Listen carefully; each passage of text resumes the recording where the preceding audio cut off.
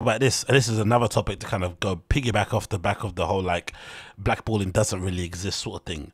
This is a clip taken from the Joe Budden podcast, right? Which again, I think, you know, I've said my piece about Joe Budden podcast. I was an OG fan of the podcast, and it legitimately broke my heart when they all broke up and essentially went their separate ways. I feel like, if we're being honest, as much as I love New Orleans more, and as much as I'm happy about their deal, I'm gonna go see their live show in November here in London. I love everything they do, and I prefer that podcast over the JBP. Let's be honest, both podcasts have suffered greatly for the fallout. Maybe Joe's been able to bounce back better than we expected because he's a really unlikable, hard to root for person in the same way that Kanye is.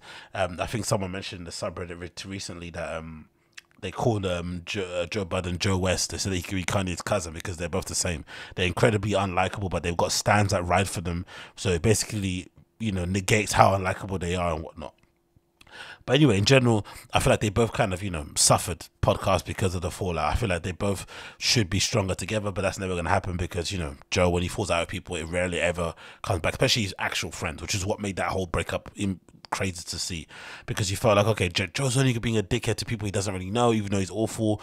He's not people that he knows and his actual friends, they're industry friends. But then when he did what he did to Rory Moore, it was like, oh, I'm done with this guy. So I've been done with him as a person for a long time. I've kind of, decided to hang up my hat, listen to the podcast. I listen to it all. I check the sub here and there to see clips, but I haven't listened to a full episode of the show in not years. Well, ever since they broke up. So maybe it's been a year already. But regardless, this is a good example of why it's important to cultivate your fan base, because in any other platform, in any other walk of life, if Joe Budden said this, he'd be done for, right? If he was on a radio station, if he was working in a corporate environment, this is a sackable offense, like honestly sackable offense. This is not me being a cancel guy. This is just me saying this is the importance of having your own fan base and why podcasters and YouTubers are winning so hard, because once you have a fan base, they essentially accept you for your ills because they listen to you for more than, some people put out, what, 10 hours plus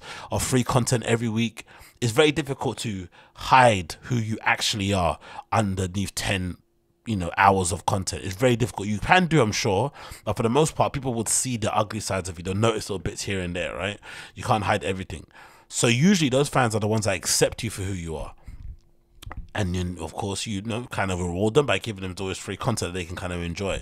So I think a lot of JBP fans, myself included, we knew what he was really like the whole time. We just kind of waited to suspend belief because we couldn't ever imagine him doing, being running afoul with his friends. We couldn't imagine that being the thing. We only could imagine him doing that to people he didn't know. But then also, the truth of the matter is, the guy's a bit of a weirdo when it comes to girls, right?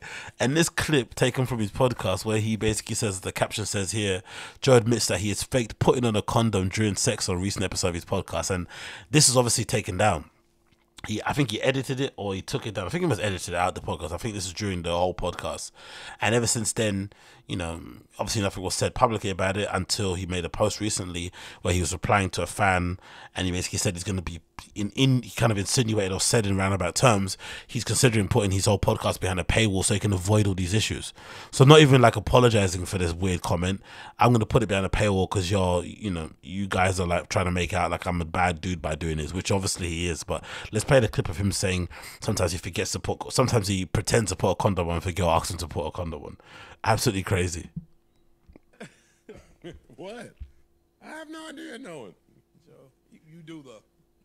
And even I done walked in the corner and faked like I was putting a condom on before. It'd be working. What? What? No. Of course, Parks was the one that laughed the loudest, right? When he's flipping Joe Budden cock in his mouth. Like, God damn, that guy is so annoying. No wiser. What do you mean, what? Yes, I did that. You faked the put 1,000%. That was my poor. You did that too? I'm asking. That was my poor execution of my plan after I mastered it, which was to just bust through the lambskin. Let me go find. I don't know if I ever used a lambskin. Let me go find the thinnest condom in the world. You bastard doing that? Huh? Bust through it? Yeah. You plan to bust through it? Yeah, I'm not having it, but Yo, what? Oh man, this guy. Yo. That's the importance of having actual fans. because if you have actual fans that rock with you, they're willing to accept stuff like that. So when people do try to cancel you, like the Shade Room does with Joe Budden, I think every time he says something risque, it doesn't actually make a difference. It doesn't do anything. Absolutely zero. That's the importance of having real fans. That is definitely